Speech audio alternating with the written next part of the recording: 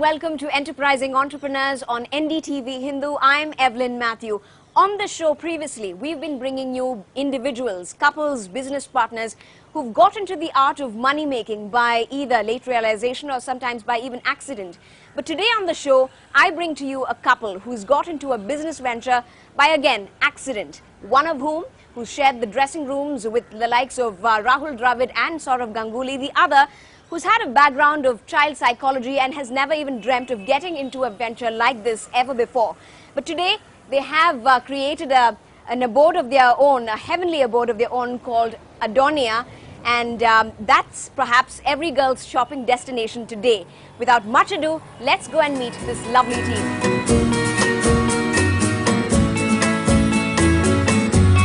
Hi, introducing to you Tanveer Jabbar and his beautiful wife, Maaria Kulsum.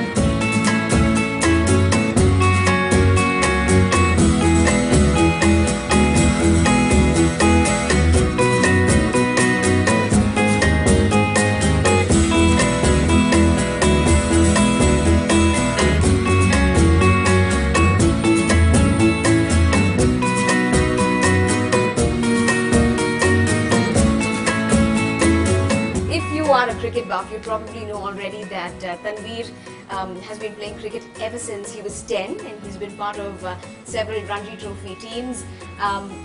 Tanveer, when your wife probably even mentioned something like this, did you say, oh Adoniya, oh my god? Almost. Actually, Maple was started when I was playing cricket as well. So it started parallelly, I would say, when I was playing the game. And she wanted to start a small little thing by herself. And we started Maple in a very, very small way. Maple, we used to manufacture garments then. Then we felt that we had a family coming up, and then by the time I realized it was all family. Right. So having played the game for close to 20 odd years, the next question came, what next? So what next, and where do we go from here on? Right. And we felt that we needed to have a future or a better business background or a career. By and large, every sport has its own time span, and every cricketer has his age factor. Everything is there which confines to him and his tenure. So there, and having played for close to 20 odd years, I mean, the question was how long? Right. What next? Then we felt, yes, this is the right time for us to kind of have a transition. Right. And so that the wicket to the business pitch transition was quite smooth, then you'd say? Yes, very smooth and very unexpectedly smooth though. It was, as it was run parallelly, right. we felt that it was easy for us to overlap. Right. And the only time constraint was there, but then yes, she was there, Maaria was there to help us out in almost every angle of the business. Right. So she's your lady luck. Lady luck, I would say. Right? Yeah. Just because you mentioned Maple and I've been looking at the store, I just want to give the viewers a look at it. This is the Maple in-house brand, and this is the collection that they have here. Quite colorful, quite vibrant, and cotton, right? You guys we have basically deal, but primarily we work with cottons because, as you know, Chennai is like a 12-month summer. Yes. There is no Hot winter. Yeah. So basically, that's what we wanted to kind of give.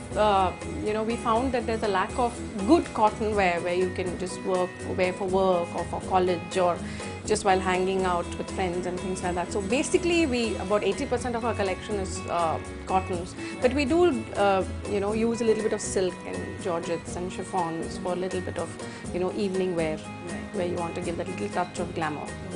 Tanveer, from a gentleman's game to a woman's world, was it completely, did it catch you off guard? Was it a googly for you? It was almost as a googly initially, but then I had a very good, how would I say, a by-runner for me running beside me. Okay. So I thought the critical angles of the womanhood, of the girl, woman kind of angle, she could probably handle, and I was good in numbers. So you're the money man? I wouldn't say money man. I'm the man who does the back-end job, right. And the person who actually does the job, interaction with the customers, clients, merchandising, designing, all of the girly kind of things she handles. That's the best part, and it made my life a lot easier. Otherwise, me learning the ropes of how a woman thinks and how she feels is going to be a hell of a problem for me. No, both of you come from different backgrounds. I mean, totally. You were into cricket for a long time. You wanted to pursue child psychology and work with special children.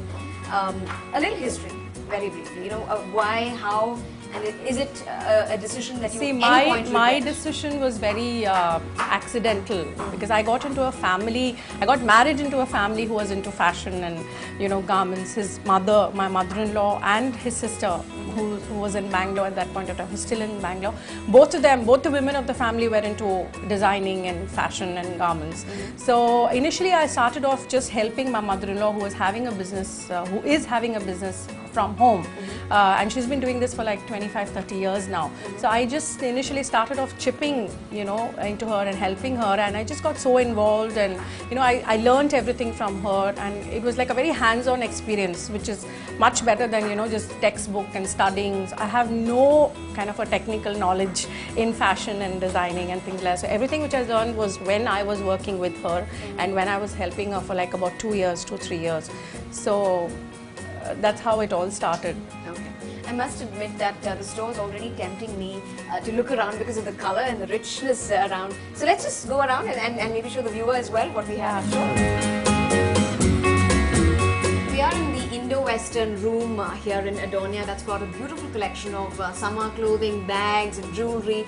Now, Tanveer, I know some cricketers have you know, stores. I know Robin Uthappa and Srichand have a store of their own in Bangalore that's got something to do with sports. But I don't see a cricket bat or the ball here.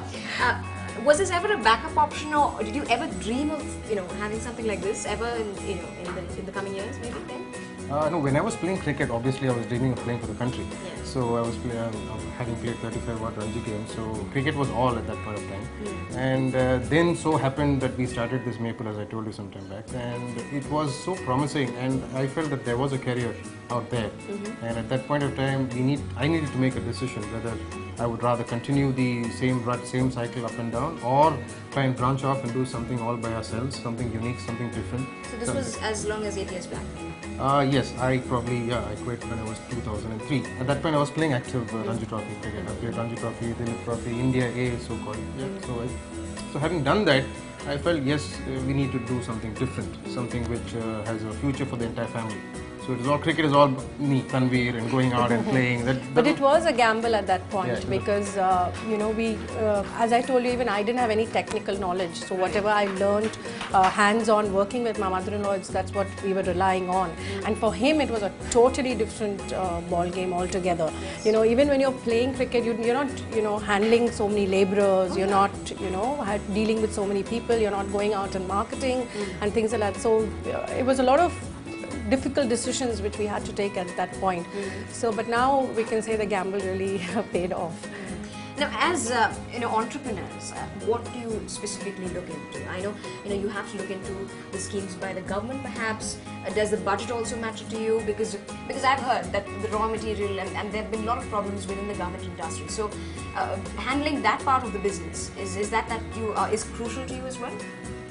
See, government angle to business, as far as our kind of business is concerned, I don't think that has much impact on us, because here it's more one-to-one, it's more designer based. Is that an advantage for an entrepreneur perhaps?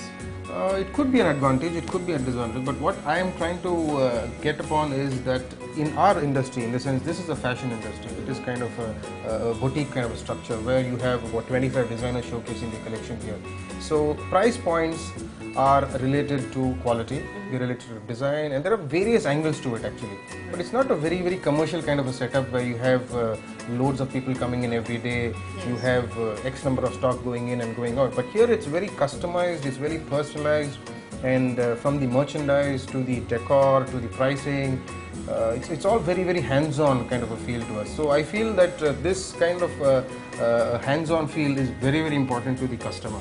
Yeah, but I feel the government taxes and things that play a more important role in our maple factory, because we deal with labourers. You know, we deal, for example, the excise duty which was imported, or which is imposed on cotton, really shot up our costings and things like that, because we deal a lot of we deal in cotton a lot.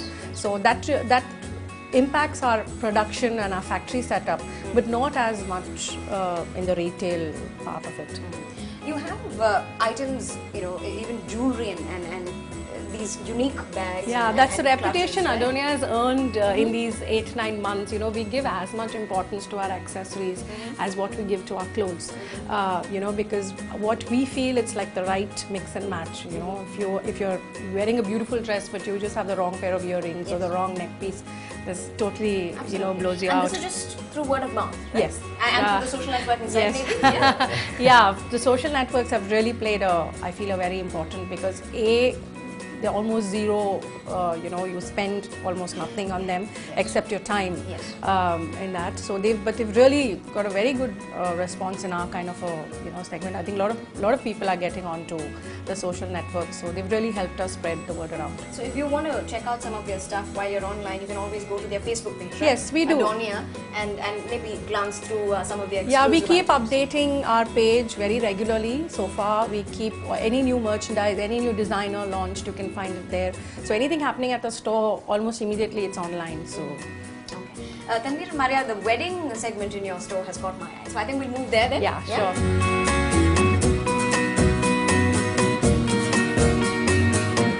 And this is where most of the wedding, you know, trousseau or the items for a wedding event. Not really bridal, but we concentrate more on the guests, you know, the wedding wear kind of stuff, trousseau kind of stuff now.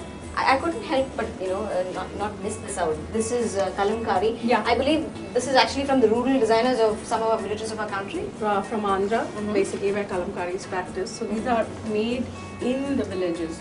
So we kind of really we feel it's our duty kind of to promote these kind of artists. A kind of a corporate social responsibility. Yeah, from your as much side, as we right? can, you know, to kind of help them out and give them kind of a platform to sell their wares. You have, you know, stuff that's like from head to toe. I mean, shoes over there that I couldn't help but resist. I mean, this is something that I've not seen in many of the stores, because it's the kind of embellishments and the detail is quite grand for a wedding or a party. Yeah, exactly. That's So, you know, I mean, do you have then competition? I mean, who would you look as competition? Because we don't have too much of a boutique culture here in Chennai, at least. It's just coming up, I would say. Then who would be a competition? Would it be exhibitions, or who would it be? Exhibitions maybe a little bit, because some of the designers, very few of them who supply to us do come here. For them it's more like a market study and, you know, more of getting a hands-on experience of the clients and things like that. But competition as per se, I don't know, I don't see not yet much, because we are kind of trying to fit into the middle segment where it's still a boutique, but when you say boutique in Chennai, I mean anywhere, it's a small kind of a space, and you know, where you have limited good stuff, where people don't have much of choice and things like that. But we, as you see, I don't know if it's true statistically, but people tell us we are one of the largest boutiques in Chennai in terms of floor space and things like that. Yeah, we have 3 floors and it's spread across 4,500 square foot.